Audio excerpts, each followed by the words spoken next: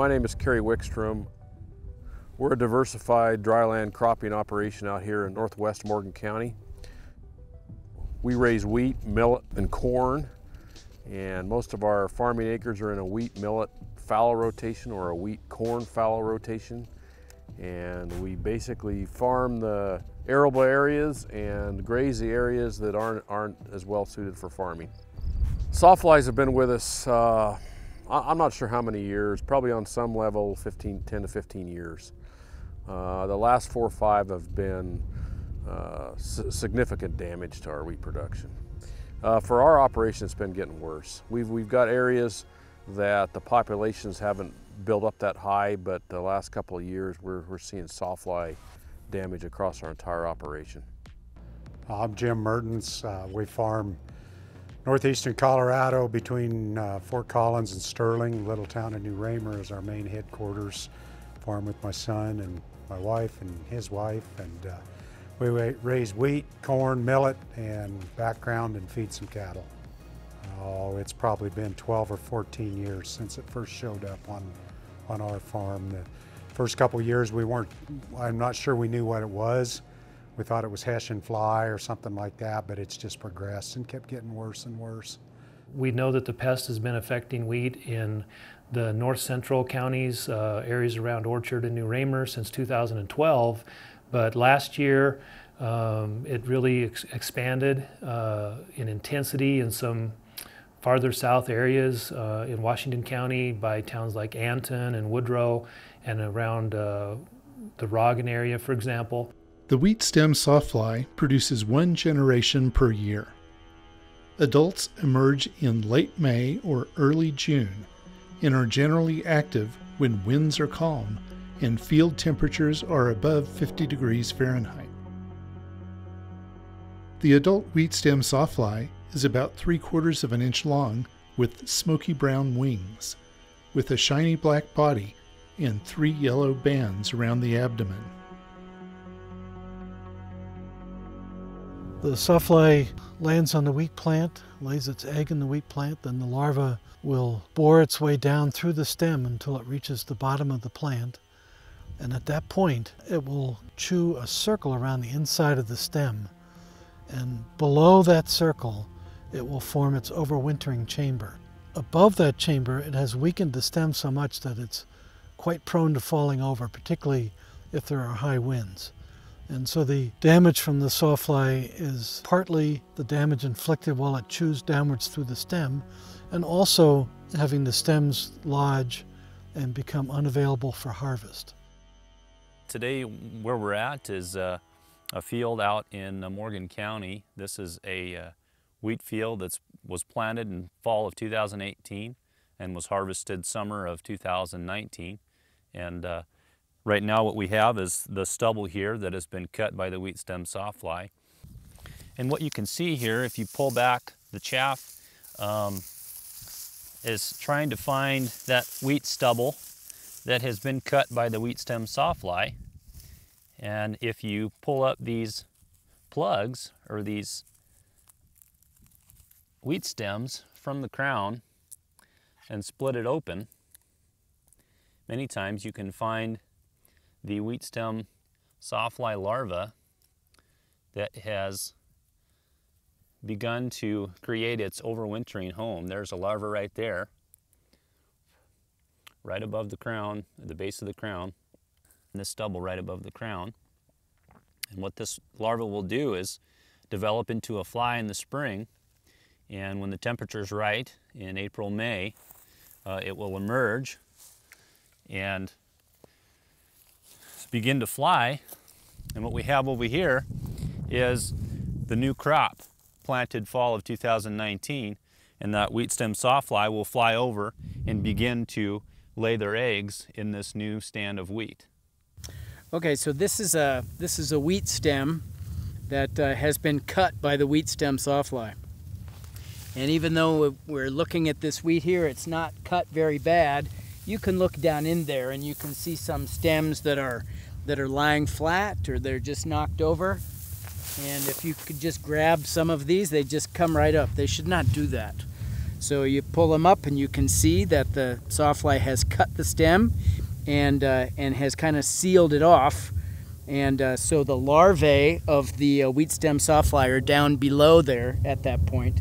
So this is where the wheat stem sawfly has cut the stem. Where the larvae would have, the wheat stem sawfly females would have laid the eggs into the stem further up the stem, and then the wheat stem sawfly larvae then, after the eggs hatch, the larvae would burrow down into the stem and ultimately cut that stem off. And so that activity of the wheat stem sawfly larvae burrowing down in the stem will reduce yield. You know, the literature says 20%, but as I was mentioning earlier, some producers will say it's even 50%. So that's one problem. But then the other problem is when the wheat is lodged like this, when the wheat is cut and lying flat, it's harder for the farmer to pick it up with their harvesting equipment, with their combine. And so there are harvest losses with regards to that, and then also the crop residue. In this particular area here, farmers, most of the farmers, a lot of them would be planting wheat in like a 3-year rotation where they would have wheat and then corn or sunflowers or maybe some grain sorghum, some other kind of a summer crop, and then they would have maybe a fallow period or even another crop after that. So what we're hearing from producers is that corn crop that's following the wheat, where the wheat has been severely affected by the wheat stem sawfly, the corn yields are also very low because there's a lesser amount of crop residue to catch the snow during the wintertime. Since the discovery of wheat stem sawfly in Colorado wheat in the New Raymer area in 2012, the CSU Wheat Program, the Colorado Wheat Industry, CSU Extension, and others have responded with a variety of research and education activities focused on providing Colorado wheat producers with cost-effective and environmentally sound management approaches to this new and significant problem. These include the development of resistant varieties, tracking sawfly expansion, cultural controls such as trap crops, and biological control. This is an experiment studying the idea of a trap crop to control the wheat stem sawfly. And the idea behind trap crops is that you plant a more attractive and usually less valuable crop around the edges of a more valuable crop. And in this case, we are looking at triticale, forage triticale, as the trap crop. Triticale is on the right, and we're trying to protect the winter wheat on the left. And the triticale in this case is attractive for 2 reasons. One is simply location. It's on the edge of the field, and sawflies come in from the edge, and so they usually tend to stack up in the edge of whatever's planted there, but in this case triticale. And the second part of the attractiveness is that when sawflies are looking for places to lay their eggs, they prefer thicker stems, and triticale has much thicker stems than winter wheat.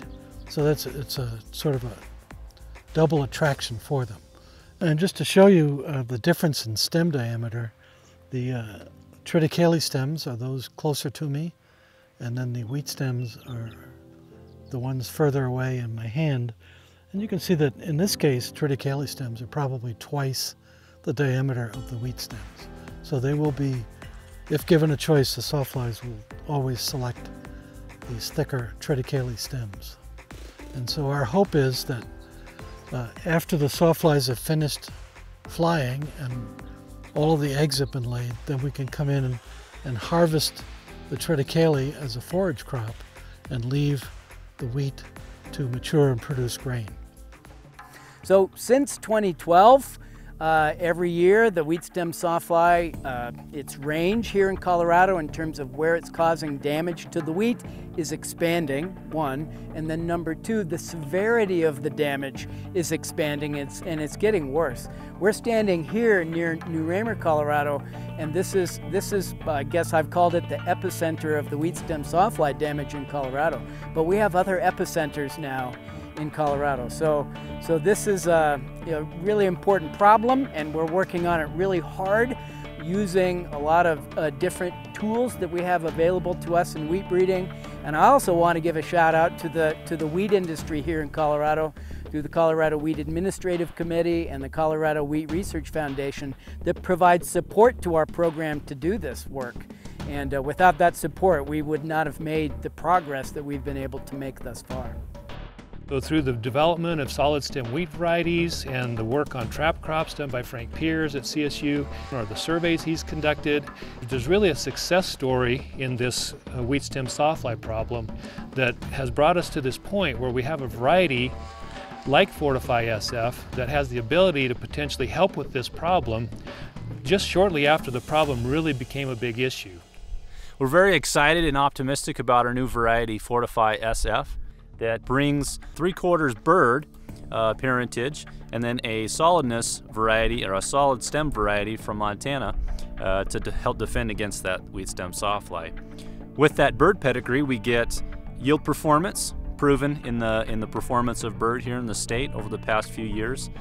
We have a good maturity for Colorado environment, and then also we have that solidness to help it defend against that wheat stem sawfly. It's going to cut wheat acres back a lot, because a lot of people, unless we can come up with a good solid stem or something, it's going to become nearly impossible to grow wheat the way it is. CSU's on the brink. We're going to be planting some foundation seed this fall that is a semi-solid. So far looks pretty good in their trials. I mean, I appreciate Dr. Scott Haley and his program working so diligently on this problem, and I'm optimistic that some of the varieties that we got going forward are going to be a good tool to help combat this thing. You can find answers about the wheat stem sawfly on CSU's Wheat Breeding and Genetics Program website. Look for the links page and click on the wheat stem sawfly Q&A.